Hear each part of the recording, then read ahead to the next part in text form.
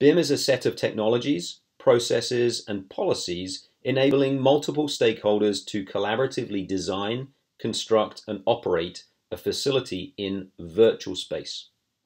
When I was at school, Mr. Ormrod, our technology teacher, taught me all about the benefits of building prototypes. I learned that building something quickly at low cost before actually building it at full scale would obviously save us time and money. The manufacturing industry does this all of the time. They build and then they rebuild to perfection before they start any product. However, I chose to work in the construction industry, which is a fantastic industry, but we rarely get that luxury to build full-scale prototypes.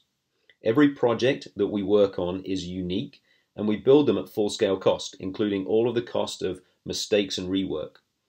Can you imagine building a full-scale prototype of this building, the Burj Khalifa, tallest building in the world, in another location before then building it in downtown Dubai? Not very likely, right? So when it comes to BIM, we can. Now with BIM, we can. BIM allows us to build a complete full-scale digital prototype at minimal cost in the computer. Zoolander quote, anyone? Building information models can be used for many, many purposes on many project types. For marketing, analysis, takeoff, for logistics, simulations, any type of virtual reality or mixed reality, procurement, and also for running the facility in real life too.